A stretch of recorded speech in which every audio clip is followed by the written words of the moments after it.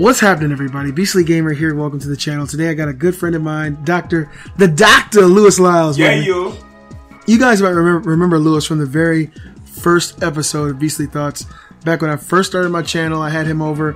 We talked about the PlayStation 4 when it first released, and he gave his impressions on it. I gave my impressions on it. If you guys would like to see that video, click this link right here, and it'll take you back to the very first episode of Beastly Thoughts, before it became what it is now. But Junior, or Lewis, is over here with me right now, and we were having a discussion. I was playing Until Dawn, which he hates the game. He's been here for how many minutes? Like a half hour. He's been here for a few minutes, right? He's probably seen about 10 or 15 minutes of actual gameplay, and he said that the game is a clone of Uncharted. Yes, sir. A clone of Uncharted, as in Nathan Drake. He thinks that the character that I was playing with looked like Nathan Drake, and the gameplay was similar. Not necessarily similar. All right, not necessarily. Aspects of it, quick time, but impression, foolishness. All right, so he saw the quick time stuff, and he kept saying Uncharted. I was like, oh my god, get the fuck out of here. Anyway, he continued on, and we started having a discussion about Star Wars. He asked me what I thought about the new film, and then the Battlefront. I'm sorry. He asked me about the game, Battlefront game, and I told him that there's no single player campaign. Right? What's your thoughts on that? Well, this is my initial thoughts on it. I think that Star Wars as a franchise is built on storytelling, on world building. People know the Star Wars worlds. They know the different worlds in Star Wars. They know the characters. They know what the do's and don'ts, the dark side of the Force, the light side of the Force, and the characters. Pretty much their mantra. So, to me, that any Star Wars games needs to have some form of story because it's what people are used to in the universe of Star Wars. What are your thoughts? Battlefront pretty much says it all in terms of, I guess, what I expected from a Star Wars game. I really wanted to be like Star Wars Force Unleashed with a single player campaign or option to do that. I did see like there was a hero mode where you can play as Luke Skywalker or Darth Vader. All right, so Lewis here was talking about the hero mode, or what he perceived as a hero mode. It's not really a hero mode. It's a multiplayer mode. You a team of, I think it's 8 versus 8, or you can do 20 versus 20. And during the 20 versus 20 mode, there are little icons layered throughout the map. And if you walk through one of these icons and stay on them, you have the possibility of turning into Luke or Darth Vader. It's not based on your kills. It's not based on once you kill 5-10 people in a row. It's just luck. And these icons are layered throughout the map. And some of them will give you the ability to fly in an X-Wing, ATSTs, the big walkers. Depending on which one you get, it's kind of like a lucky draw. And I never got lucky enough to get Darth Vader or Luke Skywalker, but they are badass though. They walk around, you shoot at them, they're like deflecting all your bullets. Your bullets are flying back at your friends and stuff. So it is pretty cool. But overall, my overall impressions are the game is good enough to buy as a full price game based on the multiplayer I've seen. They showed 8 different modes, and during the beta you can only play as 2 multiplayer modes and 1 wave-based mode that has like waves of enemies coming. But the reason I wanted to make this video is because not all people believe the same thing. So before we get into the next portion of this video, I want you guys to understand that not everybody believes the same thing. We started talking about the Star Wars films, George Lucas, his original trilogy, the prequel trilogy that came out afterwards.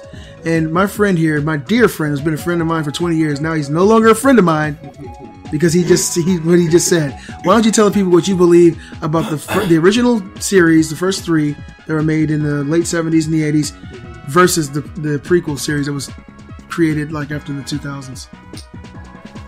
He's making this video because I think that the first 3 Star Wars films were way better than the original 4, 5, and 6. We can go. You mean let's clarify. Yeah. You think that the prequel, the ones that came later that showed Obi-Wan Kenobi young, the ones with the CG. Let's just go ahead and do it like that. The ones with the CG were the ones that are better made or better overall to me than the original George Lucas Muppet Baby style. All right, so basically what you're saying is, now I have to be clear because I know people are going to be all in the comments. Yes, it's all good. You're saying that, are you talking about the production quality, the direction of the film, or are you talking about the film overall, the story, the characters, the worlds, the fights, the film. Like if you could only have that's a deeper discussion. Production wise, the first three, which is stories 1, 2, and 3, production wise, way better. Now, to clarify, 4, 5, and 6 were ahead of their time when they came out, which is one of the reasons why Star Wars became so popular. That I understand, but for nowadays, 2015, the first three are way. You're talking about the prequels.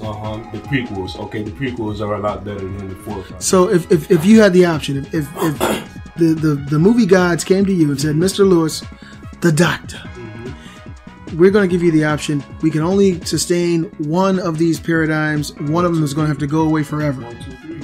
So you want you would rather have the prequels forever than the originals. I can relate to a lot of the situations and the characters in the first 3 than I can in 4, 5, and 6. Yeah, you're crazy as hell, like Anakin fucking Skywalker. I don't know. Look, I love this guy to death. This is my brother, guys. Honestly, I've known him forever. I've never heard anybody say this.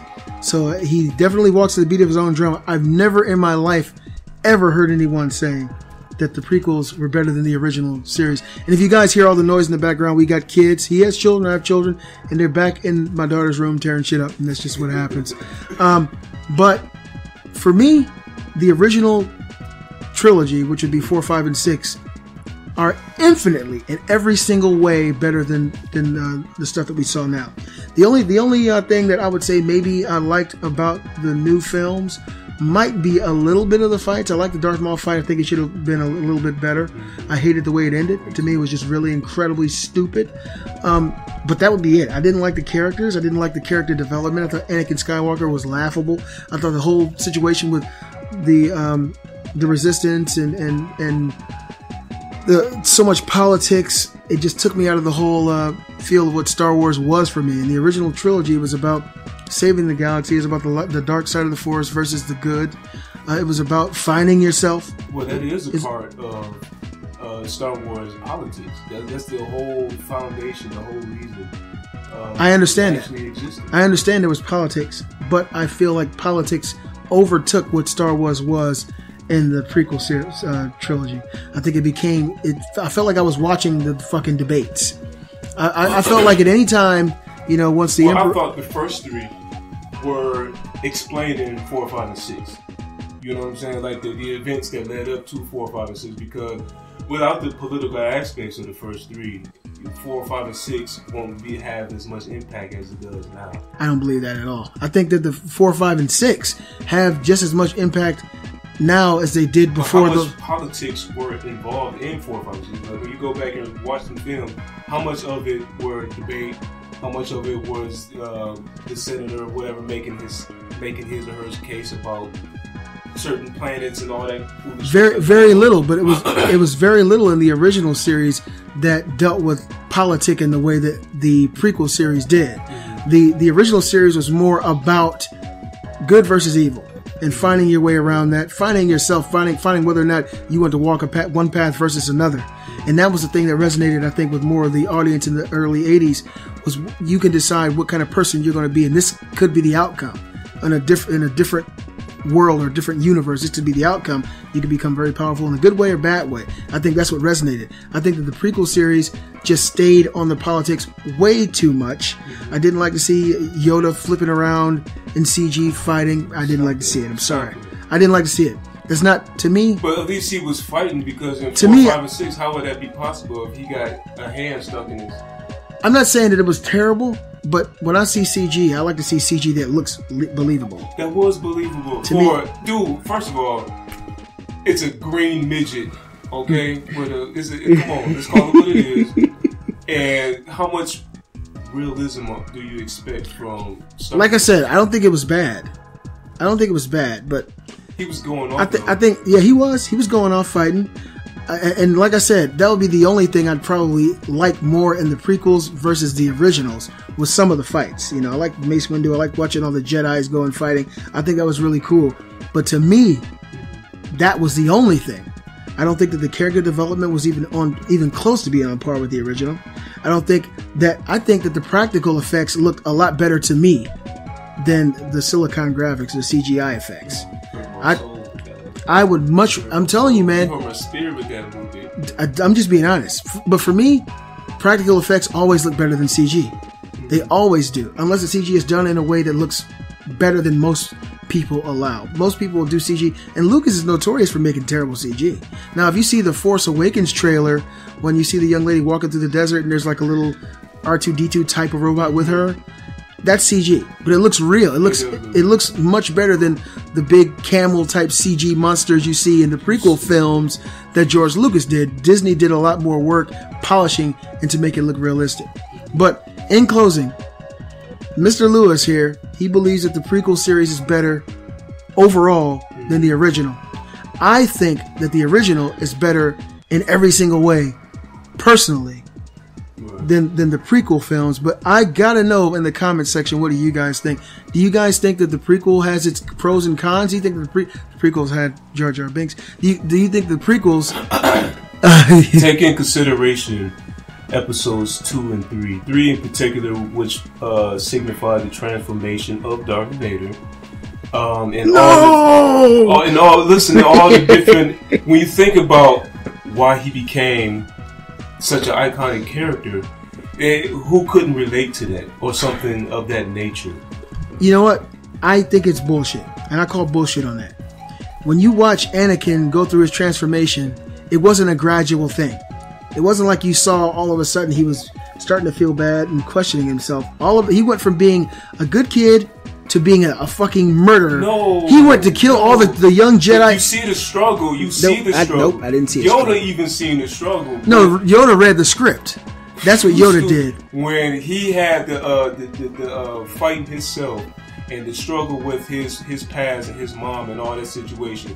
You see the transformation when he became such an angry person when he found out his mom been sold into slavery and all that craziness. That's fine, right? And I understand that, but I'm saying that the paradigm shift is way too much for me to be a believable one. I think that you can't go from being a Jedi, being trained in the arts of being a positive and light-filled person your whole life, and then all of a sudden you go into the Jedi Academy and kill all the children mercilessly. You slaughter them all. To me, that's a huge paradigm shift. I mean, as a young Anakin, he was darker than Darth Vader was in the original film. Stop that, man. You know, Darth Vader, he would choke the hell out of somebody, right? But he let him go. Young Anakin going in there killing every child, sticking lightsabers up. I mean, who knows what he did? But to me, that whole thing was a little unbelievable, and that's just my own personal thoughts. I know a lot of people share the same sentiment. I think that if you show real character development, it'll show him going from being a good person to him going to becoming a kind of good person to a person who's indifferent to a person who leans toward. Saw the struggle. You never seen the character development of where he was when he was an innocent boy in episode 1 to where he ended up. Episode 1 showed nothing. All it showed him doing was pod racing in the first one. There was no Jedi growth in the first film. He wasn't even being trained. Let's start from the second film. Second and third one. Second film, he started. The second one, by the way, is my favorite one. Second film, it started him and Obi-Wan inside their ship, and then they're flying through all kind of crazy shit at the beginning of the film. He was good. So throughout the entire process of the second film and the third film, he went from being a good person to becoming a mass murderer. To me, it would take multiple hours just to show that character progression, but they didn't. We were watching the fucking presidential debates most of the film. You watch a debate and you come back, then all of a sudden he's mad, he's angry, right? You're not my father, and then all of a sudden he's murdering everybody. In the comment section, they explain you that's not what happened. You've seen the growth, you've seen the progression of. I saw more growth out of Joe Budden's growth album than I saw. Stop playing. Out of Joe Budden. Did you just mention Joe Yes, Budden? I sure did. I want you guys to let me know in the comments. Thank you guys so much for tuning in and listening to this presidential debate. Listening to the debate between me and the Dr. L, my good friend here. And you guys don't have to agree with me or him, but I'm really curious. You're curious too, right? Yeah, I'm sure you're going to sound off in the comments to know what you guys think. Do you think that the progression of Anakin throughout the last two films of the prequel trilogy was enough to warrant him doing mass murder? I totally don't. Do you think that the prequel films were better, or do you think that the original were better? Let us know in the comments. Be as gritty and as violent as you want to be with him. Sir. let him know in the comment section. Fine, I can tell you. Thank you guys so much for watching. If you guys like the gameplay, be sure to give a thumbs up. Tell this guy how good Until Dawn is. For some reason, don't do that. Tell him that too. If you played the game, Resident Evil bullshit. tell him what it is. I hope you guys enjoyed the gameplay. If you did, be sure to give a thumbs up. And don't forget to subscribe if you're new to the channel. I'm the Beastly Gamer, and I'll see you guys next time. Peace.